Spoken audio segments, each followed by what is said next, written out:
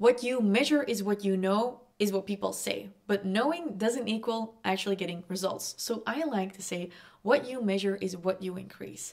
And one of the best kept secrets in entrepreneurial world is that it is much harder to get twice as many people through your door than it is to get twice as many sales from the same people by simply increasing your conversions. Increasing your conversions means, having a faster load time on your website so more people actually stay to see what is on your website. A higher conversion means sending out an email to the same amount of people but getting more clicks on it. There are many, many ways you can increase your conversion rate and thus get more sales. And in this episode, you're gonna discover all about it. By the way, this is a sneak peek of my newest course, the Launch Gamebook. So you'll hear me refer to the course a lot, and I hope you'll enjoy it. Hello, and welcome to the Fast Forward Amy show, the show where we lift your life and business with simple strategies. I'm Fast Forward Amy, your host and coach, and I'll bring you a new episode every Tuesday.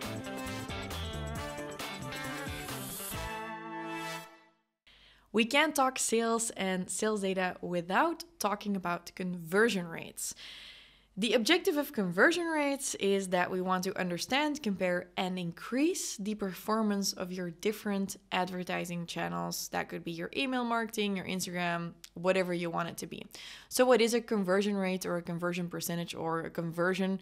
I think a conversion, it kind of sounds like I want to convert someone to a cult. It's not that. What I'm talking about is how many people take the desired action following a certain event. So for me, for example, when I send out a broadcast and I'm like, hey, please come and watch my webinar, the conversion there for me would be the people who opened the email and then the people who clicked. So from the people who actually saw the action, who actually took action and clicked it, that could be a conversion rate. But a conversion rate could also be 500 people registered for a webinar and 10 people ended up buying from the offer that was pitched in that webinar. But it's just a further conversion rate. What I mean by that is if we look at this slide, for example, let's say I emailed 100 people and 50 people actually clicked and then 30 people signed up. Then the signed up versus the amount of people emailed is a 30% conversion rate. But if we look at from the people who clicked, the people who actually signed up for the webinar, that's actually a 60% conversion rate, between the steps. Of course, the more you lose here between the steps, the more you lose in the end. And if you end up with 2 people who buy compared to 100 people you emailed, then that one email to the end of the funnel here, the person who bought, is a 2% conversion rate. So you basically get to choose where you identify your conversion rate. But for example, with a webinar, I would say that here it has to do with, I would calculate my conversion rate on this. So I would do 2 divided by 30. That's my conversion rate. But, it's kind of subjective because maybe you're like, oh, I don't care about all of that. I just want to know of the people who are actually watching live, how well did that convert? So those are the 2 things I would track for a webinar. And I would also be tracking a different sequence of like, okay, if I email 100 people, how many people actually sign up and do what I said, So you can choose how you fill that out. The most important part here is that you do track as many steps as possible. You do learn where you lose people. This is basically like when you have a website where you need to click through and click through and click through.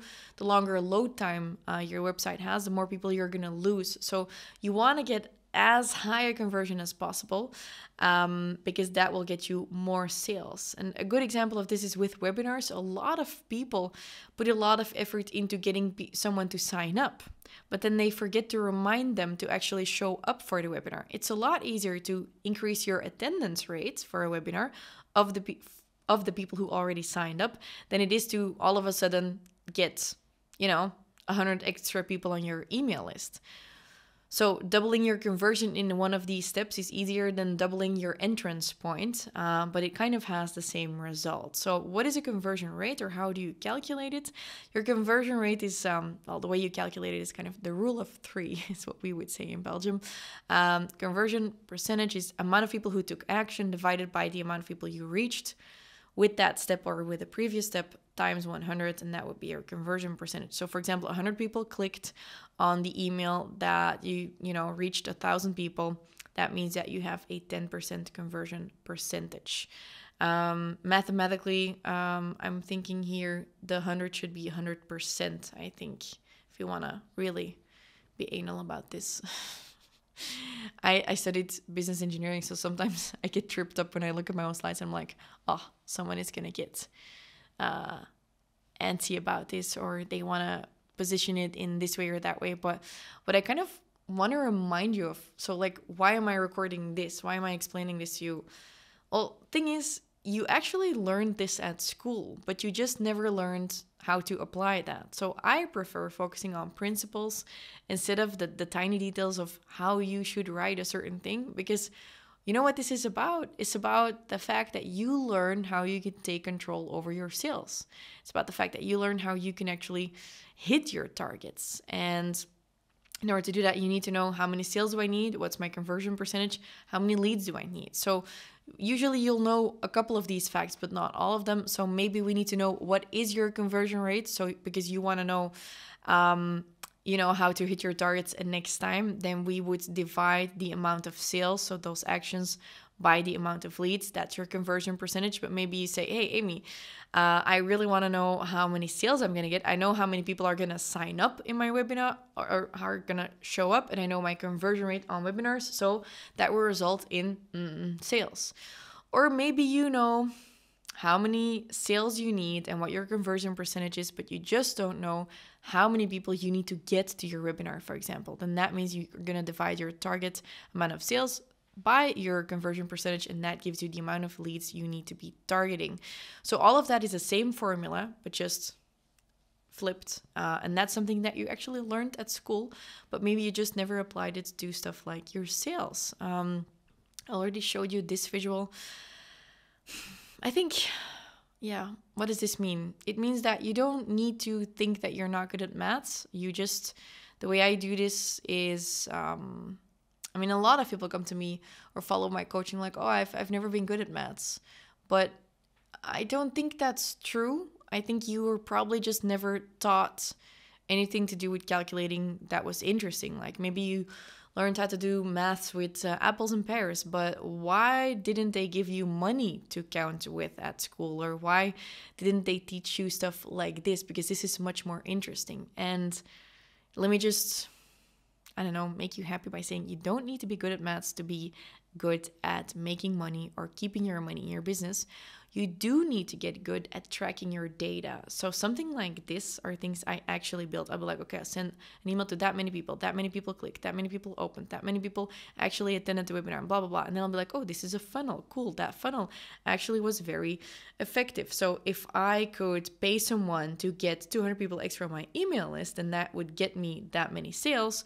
So I know that I could pay that person up to €1,000 because I will make a lot more from that. So all of this will enable you to know what to invest your time and resources in. You'll be like, okay, maybe I can invest more in ads if I actually know what they're getting me. But a lot of people are just like, basically carrying water to the ocean because they're putting a lot of effort into the start of the funnel and putting so much time into creating new Instagram posts and blah, blah, blah. But then they don't check what the conversion rate of their online shop is, for example.